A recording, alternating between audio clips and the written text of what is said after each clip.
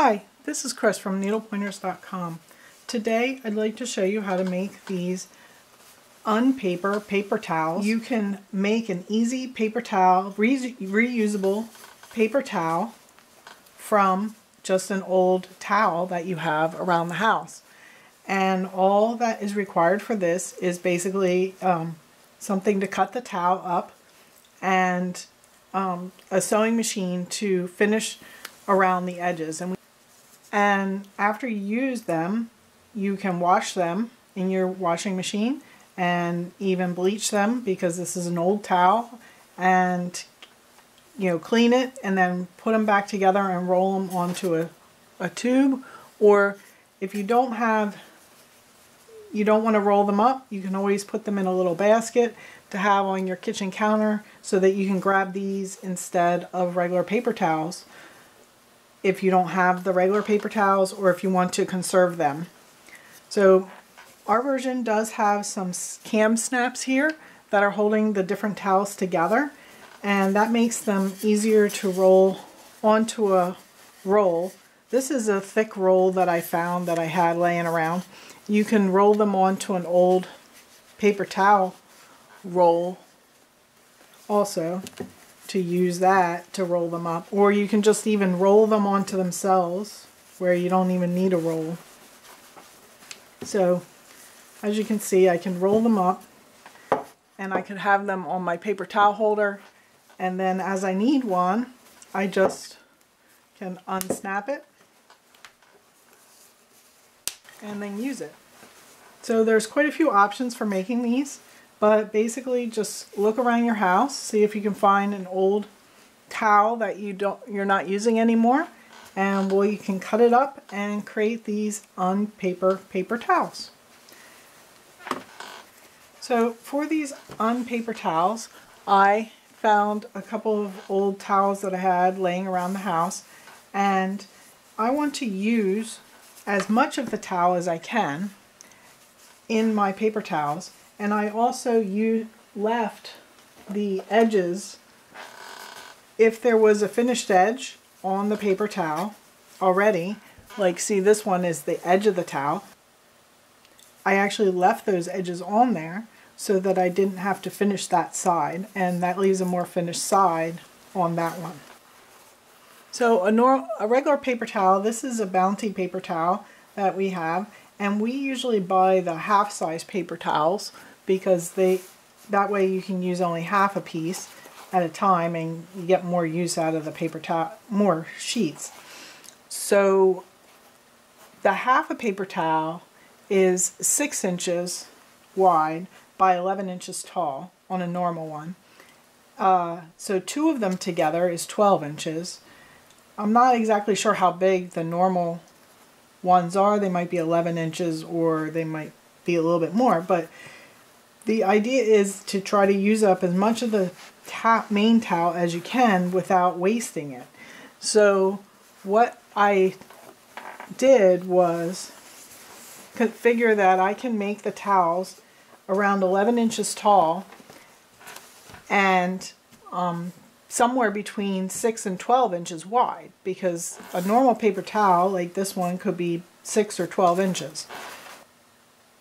So the first step is to measure the width of your towel, and my towel is around 28 inches wide. And then you take that and try to figure out what an even number to divide by is to make your towels.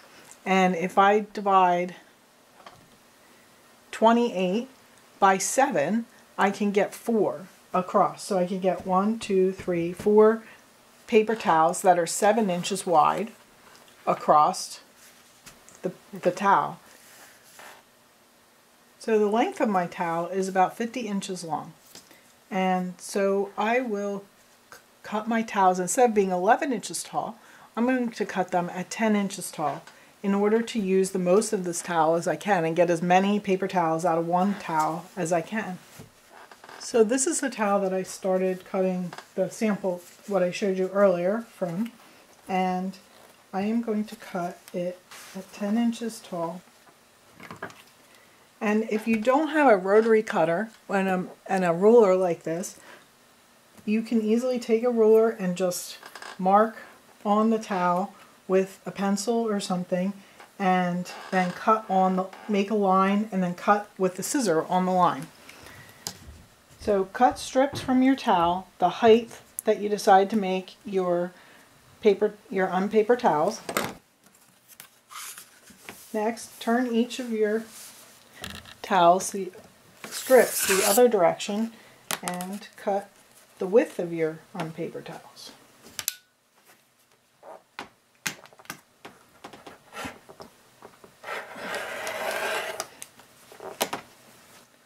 I'll be back when I finish cutting the rest of these unpaper towels. So next, we have a few options on how you can finish the edges of your unpaper towels. This first one is an overlock stitch, and this is actually done with my overlocking machine or serger. And if you happen to have a serger in your house, this is perfect way to finish the edges of this, and it's very quick and easy to do. But most of us don't have a serger, so we have some other options for everyone else. This is a simple zigzag stitch, and it's just zigzag, so the one side of the zigzag goes off the edge of the towel and the other side catches into the towel. For this, I used a decorative bright colored thread. You could use a matching thread, or you could use a decorative one, as I have. The last option is on my Bernina machine. There is a stitch called the overlocking stitch, which is similar stitch to what the serger would do. And this one is a good stitch to use also for this project. So let's go to the machine and I will demonstrate each of these types of stitches. First, I'll show you with my overlocking machine or serger how to finish the edges. If you have on your piece an already finished edge of the towel, you don't need to do anything with that side of the towel. So on this one, I have a finished edge piece there, and the other three sides are unfinished. So I will use my overlocker to finish those three sides. For the overlocking machine, it's very simple. This machine will cut, it will trim seams, and it will sew with two needles, 2 rows of stitches, and finish the edge all at the same time. So here we go.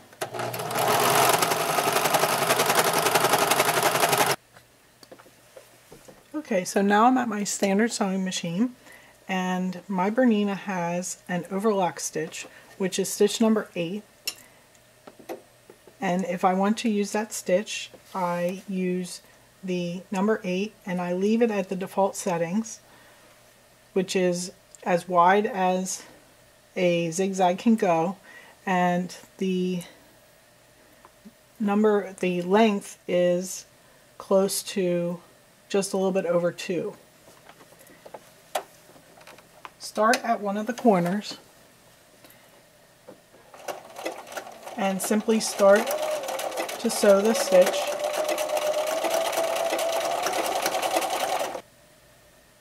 And usually the most right side of the stitch is going off the edge of your project. And this stitch will move backwards and forwards, and it kind of makes little triangles and finishes the edge.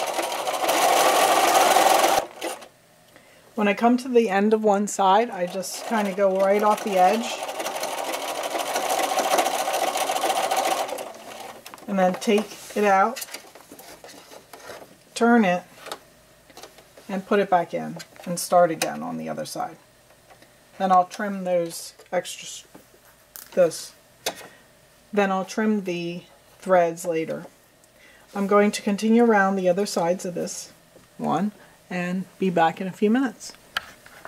So there's the 4 sides all done on this one with the overlocking stitch. The last option for stitches that we suggest is using the zigzag stitch. When I pick the zigzag stitch it's number 2 on my machine, I will want to set my width of the zigzag to be the widest width that I can set. That will make it easier for it to go on and off the edge. So again, we want to have the right side of the stitch go off the edge of the fabric and the left side to catch on the fabric. And that puts thread around the side of the fabric, which helps keep it from fraying. The length of the stitch is a little bit shorter than a normal zigzag stitch, so I set mine around 1.5. It's up to you how wide you want the zigzag to be. So just start your zigzag. For this one, make sure you back tack and go around the whole thing on the unfinished sides. And I finished the zigzag version. So continue to zigzag around or finish around each of your paper towels, and then we can go back to showing how to put on the snaps. Okay, so once you have your edges finished on all of your paper towels, your unpaper towels, then you can optionally add the snaps to the paper towels to hold them on the roll better. If you'd like to find written instructions for this project or where to find cam snaps, a source for the cam snaps to purchase, please click the iCard or the link in the description of the video in order to visit our website, needlepointers.com, where there will be a page with a photo tutorial on how to do this project and also some links to sources of the supplies for this project. So in order to add the cam snaps, for each set of snaps you need 4 of the pointed pieces of the snap, and you need 2 outies and 2 innies snaps. So for each towel section, you're going to put 4 snaps, and 2 of them, it's easier if you keep them the same on each side so that you'll be able to snap them together easier in the end and there won't be matching issues. So you want, on this towel, I put 2 innie snaps on one side, and then on the other side I can see the flat top of the snap, but on the back side it has the innie snaps, or the outie snaps. So then when we snap them together, there won't be a problem with putting them together into one big long thing, because you will always have 2 to snap to. To install the cam snaps, you can use the pointed tool that comes with the kit and put a hole through your towel in the corner. And we don't really have to measure because, we're not being exact with this. We're trying to make these fast and easy. And then I can put the one side of the snap and squeeze it with the cam snap tool. And that compresses the point of the snap down and secures the snap.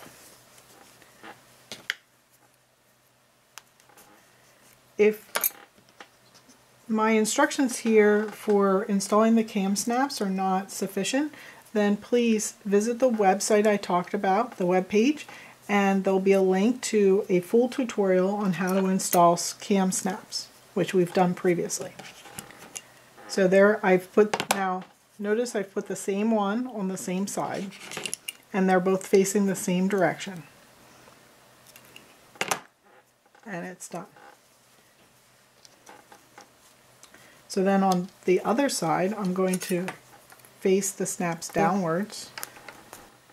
So I am going to insert it from top to bottom this time, instead of before I inserted it bottom to top.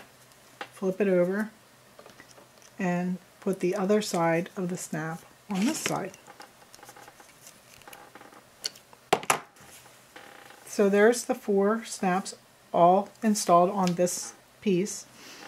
The thing I do suggest is that you always test your snaps a few times by putting them and opening them and closing them to make sure you have them installed well. Sometimes if they're not installed properly, they will come apart when you use them the first few times. So here again is a section of unfinished Unpaper Towels, which has 2 snaps facing upwards, the same kind, and then 2 snaps facing downwards, like that, and these are the same kind but the opposite of the ones on the other side.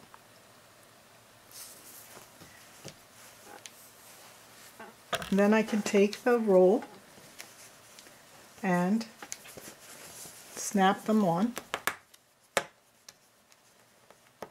like that and keep rolling them up.